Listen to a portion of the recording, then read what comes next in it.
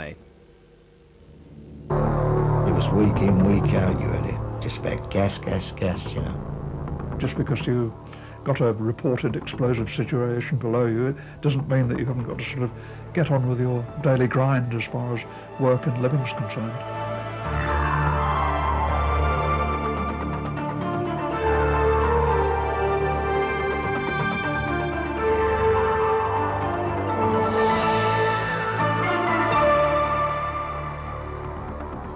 Hello and welcome to Southern Eye.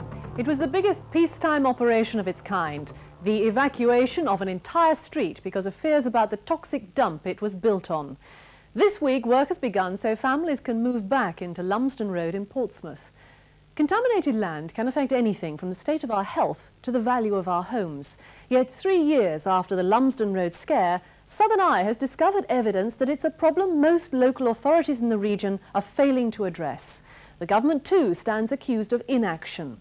Lisa Orsden investigates the legacy of living on poisoned earth.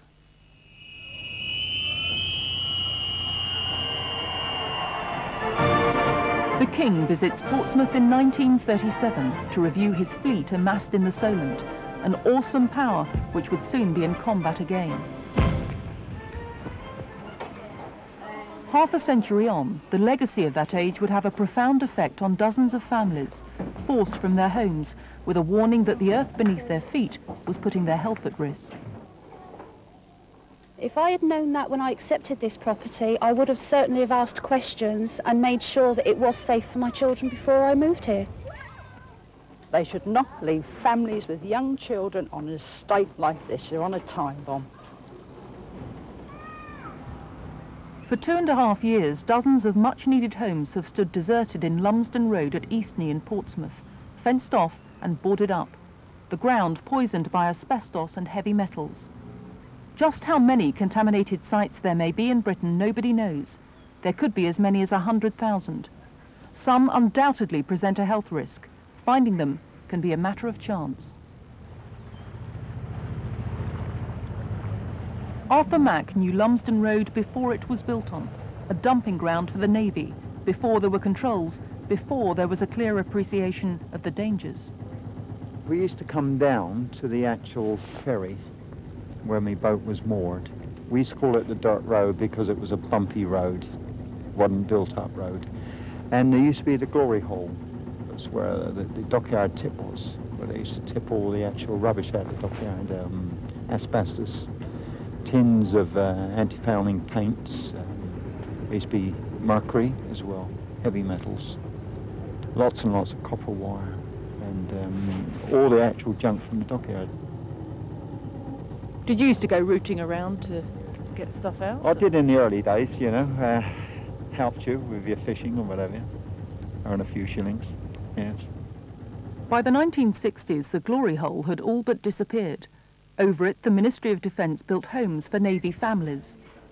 Piecing together a computerised history is only part of the task of seeking out contaminated land. Portsmouth has problems greater than most. Large areas of the city are reclaimed from the sea, filled with rubbish. Environmental health officers are trying to find every site, a job which will take 5 years and cost £6 million. So far, the money has come from grants, but there are no guarantees in future. I think most urban areas have got a history of contamination. Some are trying to tackle it with fairly limited resources. Others are trying to close their eyes to the situation, I think because they don't have the resources to deal with the problem, and they realise the impact that it's going to have in terms of economic development and concern for the local populace if they do in fact start investigating the problem in a more vigilant way. In the heart of high-tech Basingstoke, a homegrower's haven survives.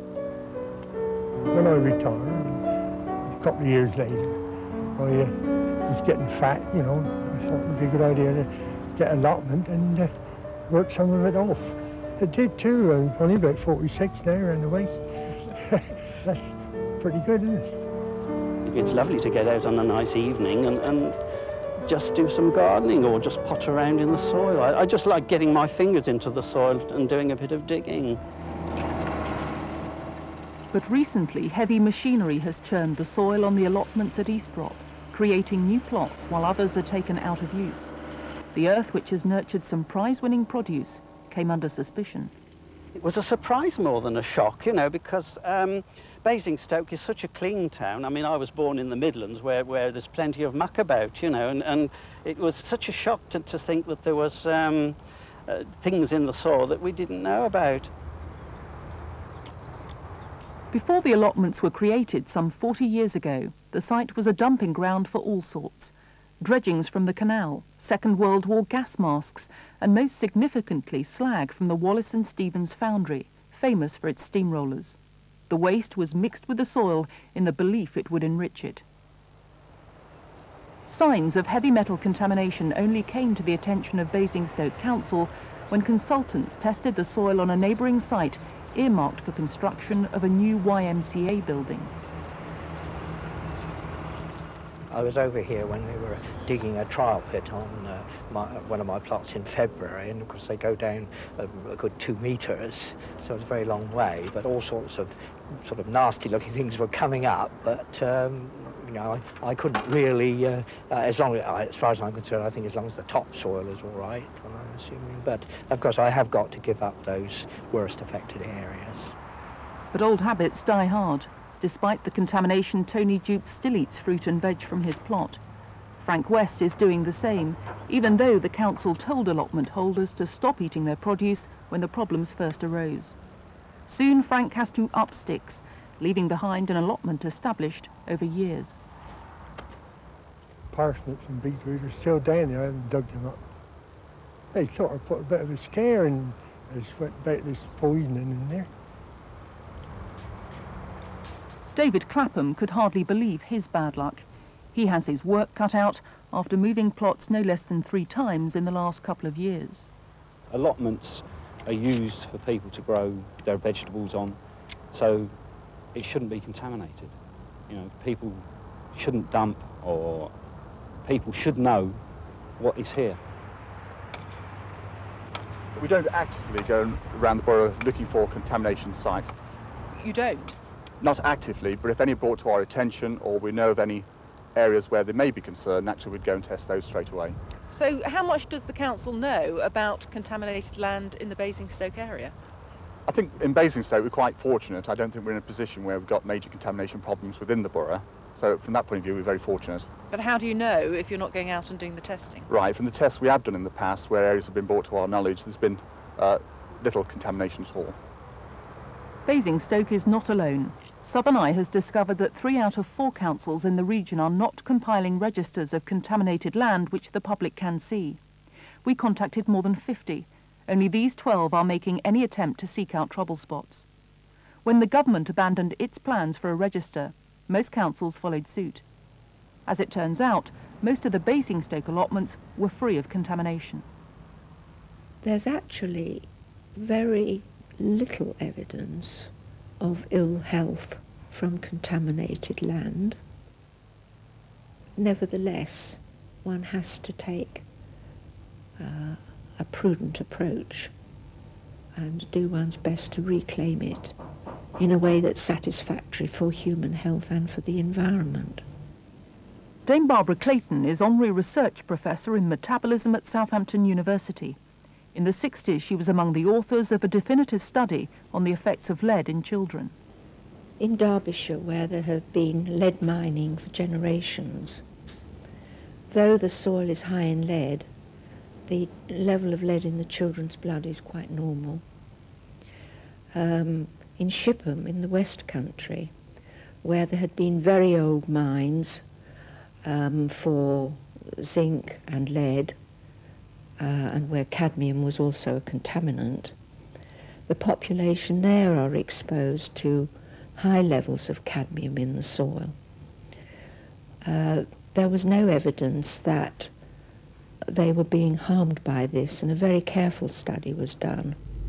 Several studies have supported the view that the risks in Lumsden Road were real, in particular to children. But tests have shown no immediate signs of harmful effects, reinforcing a view that the council overreacted, the publicity of the evacuation causing more damage than any health scare. At Langston Marina, next to Lumsden Road, prices fell, and some discovered that their homes too were built on formerly contaminated land. The developers carried out extensive work and made it safe before any homes were built. Tony Winnicott says any chance of selling his marina home died with the Lumsden Road affair, as did any feeling of community as families moved out of the marina. Majority of them, they had children born here, or young children, and as soon as the cry went up, they were gone. You know, the wives wouldn't have it, so which is probably obvious. You think if children, you've got to protect them, I suppose. And the only way to protect them is move out. How do you feel about living here now? Well, I hate it here, but I've got no option, really. You know, I can't sell it. It'll never sell. Ironically, blight was at the heart of the government's decision to scrap the contaminated land register, fearing it would blight property values across the country. Critics believe the decision favoured property tycoons, not individuals. When you buy a house, the onus is on you to discover its history. The legal term is caveat emptor, buyer beware. But even if the property is built on contaminated land, you may never know until it's too late. The document which should help us discover the history of a house is plainly out of date, asking an irrelevant question about a register which does not exist. According to a former senior government scientist, even if you do discover the worst, getting compensation may be impossible. Even if they can take some legal action, it's very expensive, and it can take many years to actually come to fruition. In the meantime, they may not be able to sell the house, and the house is actually valueless because no one will lend money on it, no one will buy it.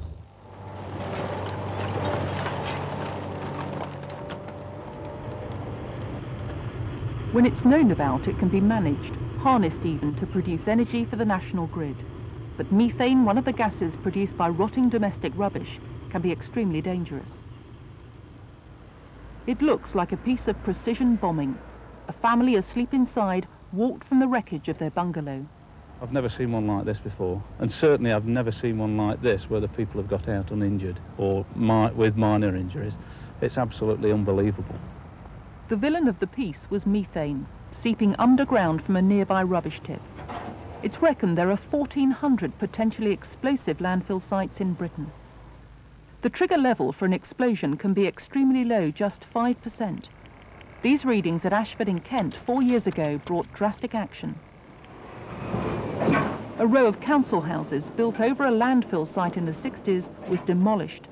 Tenants were rehoused, but the community spirit was gone. Oh, it was nice, a nice atmosphere. You know, all the neighbours got on together. You couldn't wish for a better street.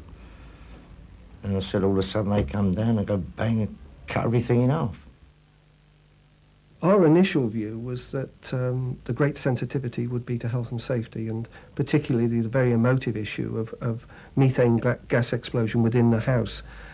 In fact, our experience at Ashford showed that to be lower down their levels of concerns. The main concern that most people had was property valuation and blight, and that came over very, very strongly.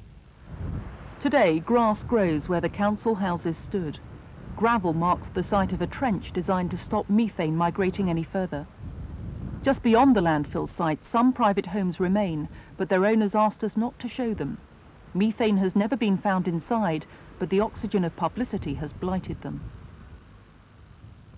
It was like you were tied down, you know what I mean? Suddenly you couldn't do anything, you couldn't go anywhere. The council ruled you. I think they should have moved in and said to the people, I mean, there was only 4 houses left. So we take them over and we knock the things down. They knocked the other 8 down, so what can they do this for? But councils have neither power nor money to compensate for blight, unlike other countries like Denmark. Ashford Council went on to find methane problems at 40 sites around the town. That's a borehole there. What they did was they inserted a plastic pipe. Ted Swinburne suspected there was methane inside his council bungalow in Ashford, built, he thinks, over a dump for bricks and tiles. When the council came to test outside, he tells of inviting them in, gas detector at the ready. And as Jen comes in the bathroom, the thing goes berserk. I said, what's the matter there? Oh, she said, oh, something wrong with the machine. So she steps back, goes outside, comes back in again. She starts saying, oh, she says, there's a lot here. And she searches round, and she goes round the pipes, round the top, and round to the shower. She says, it's coming round somewhere, I don't know where. So she says, try something for me and I'll come back tomorrow. So she says, would you put the plug in the sink, fill up the holes that overflow, like so, and then make sure the vent was closed, and then put the trap down on the toilet seat, and then put something over, such as a sponge, and then a flannel over the top of that, so that it wouldn't move. So what did you make of all this, Ted? Well, I thought the gas got to me and I was crazy, trying to listen to this stupidity. There's your tea, sweetheart. Thank you. The result of this bizarre elimination process was a clean bill of health. The council points out that its detectors are so sensitive they can react to any number of household gases. An aerosol could affect it. All the same, Ted and his wife Betty have been unnerved. They get out of the house as much as they can and have asked the council to move them. So far, to no avail.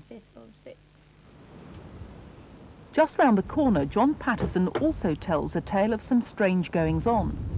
Remember, methane is explosive at very low levels. The results of tests outside his home rang alarm bells. Specialist kit duly arrived.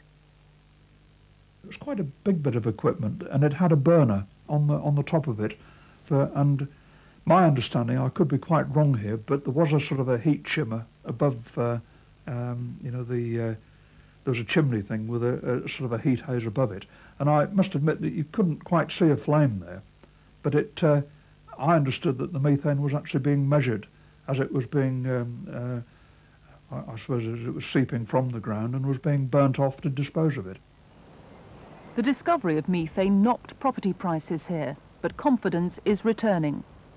Residents were told gravel trenches might be put around the footings of each house and that they would have to pay. The council is said to have mentioned a figure of £1,200 a household. I thought it was a bit thick, in that, that they're involved very, very closely with the consent, of the building of these things, and they have public responsibilities, and yet they were trying to, push the expense at our door. In the end, the council paid for the solution, which was much cheaper and hardly noticeable. Lampposts were customised to let methane escape into the atmosphere.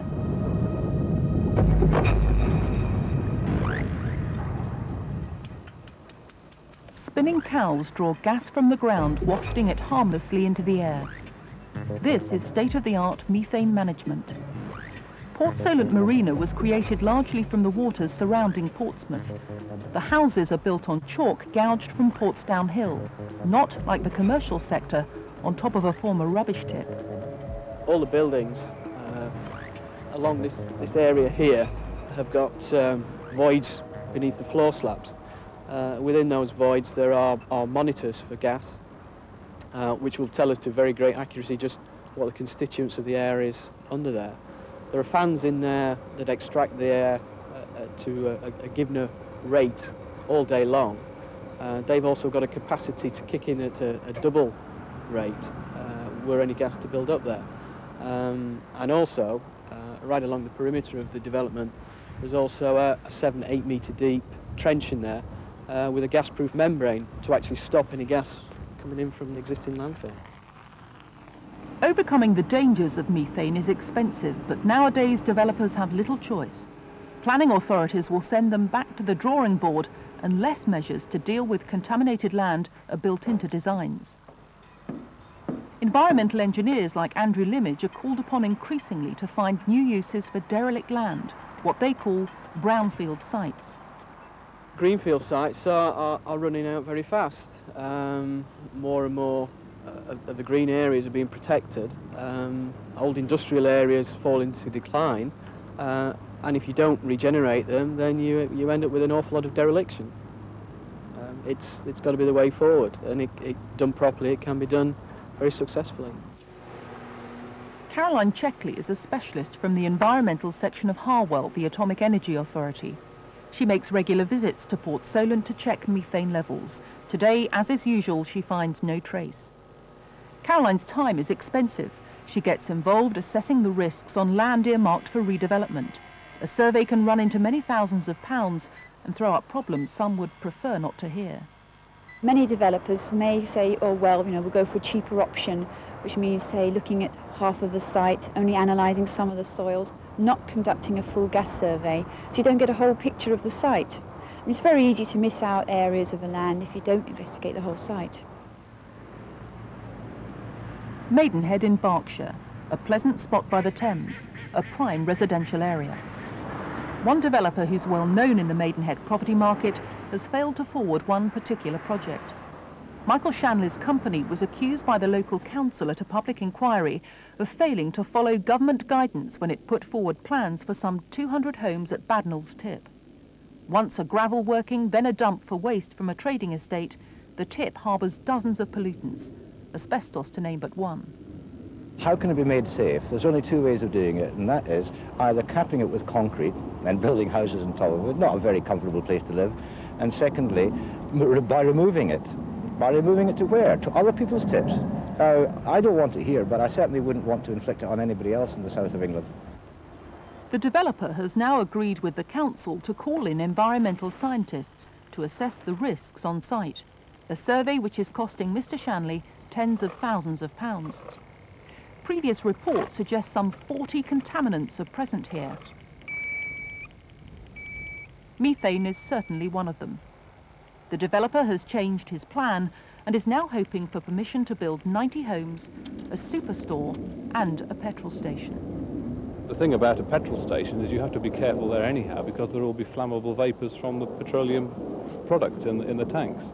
The methane really is probably a far lesser problem.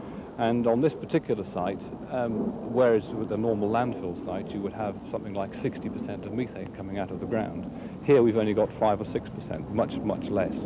And in fact that's only in odd spots, so it really isn't the sort of risk or threat that you would get from a big gassing landfill site. The consultants will produce a land quality statement at the end of their work. It's something the Royal Institution of Chartered Surveyors is pushing for in all such cases. The effect on water is a principal concern here, though initial tests show little sign of contamination. Just as councils rely on developers for soil tests, the water regulators are in a similar position. Our role tends to be quite reactive rather than being able to go out and look at sites and think, oh yes, we ought to investigate that. It's very much as things come up for redevelopment, or as the site owner themselves decides that they've got a problem on their site and comes to us, that then we seek to go forward on it. A modest trickle at this time of year, the River Loddon runs close to an aquifer supplying Basingstoke with 3 million gallons of water a day. It's also close to an industrial giant of the past. Local legend has it that they stopped the clock at the moment the factory last fell silent. Today, it stands empty, its fate tied in with designs for a new superstore for Basingstoke. Thornycroft's was famous for its big vehicles, in its heyday providing employment for 2,000 in the town. When war broke out, the workforce turned its talents to the production of munitions.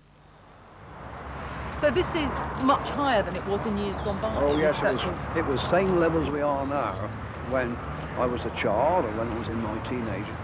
And what's happened is that they've dumped all this industrial waste over the years. Arthur Atwood, a Thornycroft man for 18 years, recalls how the leftovers of the production process were dumped out back. Part of that process involved cyanide. When the cyanide lost a lot of its value, it would still be dangerous, I imagine. They had to get rid of it, and what else could they do? But they would have dumped it here with all the rest of the other industrial waste. Arthur's theory was borne out in the early 70s, when a canister of spent cyanide was found during the building of a new road. Thankfully, no trace has ever been found in the water supply, which is monitored constantly. Though maps have a certain value, it's widely acknowledged that research into contaminated land should tap into the minds of a dwindling generation, the likes of Arthur Atwood, who remember it for real.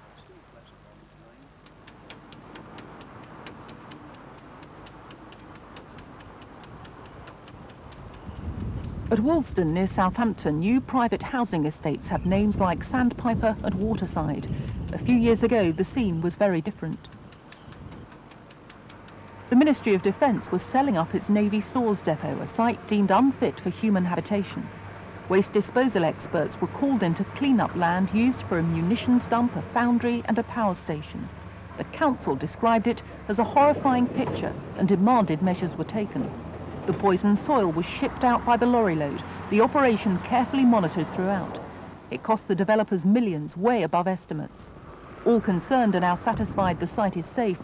The houses are built on pristine soil shipped in at enormous expense. Yet the solution for Lumsden Road in Portsmouth is modest by comparison.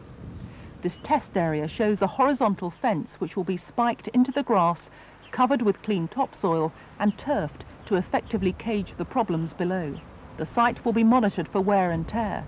No one sees it as a long-term solution, though the architects are confident. As long as it is covered, everybody is perfectly safe. And we and all the fellow consultants working on this believe that the scheme that we're proposing produces a good level of safety, in fact an excellent level of safety. If we're looking 20 or 30 years hence, and the buildings could well still be there over that sort of time scale, I'd certainly would have wanted to see more done, but I have to accept that that's the approach that's being adopted, and in view of the fact that it meets the EPA requirements, and I'm satisfied that it will remove any risk to the public health, I'm happy about the circumstances as it stands today. The Lumsden Road flats have new owners, a company called Pantheon, who say tenants are queuing to move in. The price paid for the site is a secret, though it was certainly knocked down by the Ministry of Defence to take account of the problems. There can be no doubt about the cause of the pollution here, but the MOD thinks it unfair to have to take the blame for the consequences of defending the country. Even so, it is planning to have similar remedial work done around Navy homes close to Lumsden Road. This, they say, is to allay any fears and not an admission that any danger exists. Coping with contamination does not come cheap. This project is to clear high methane levels from allotments on the site of a former rubbish tip in Portsmouth. The bill will be almost £750,000, a cost which so often falls to the taxpayer in the absence of the polluter. While many of our European partners press on with finding contaminated land and addressing the issue of liability, the government here has yet to come up with a firm policy. Where councils have been vigilant and found problems, it's often of no comfort to those entangled in the consequences, like Sid Parmenter and his neighbours in Ashford. Well, for all the stress and everything they gave us, put us through, and the publicity they gave us, I think that someone should have come down and said, well, helped us out somewhere, give us someone we could have talked to. I think it's made some people not bad in health, but it's not done their health any good. It was week in, week out you had it. Just about gas, you know. I thought I knew more about gas than what they did. So what should be done to protect homeowners from blight? Who should pay for the clean-up when the polluter is long gone? Call me now on 0703 631 316 and join the debate on your BBC local radio station in Southern Eye Sound. But from Southern Eye, good night.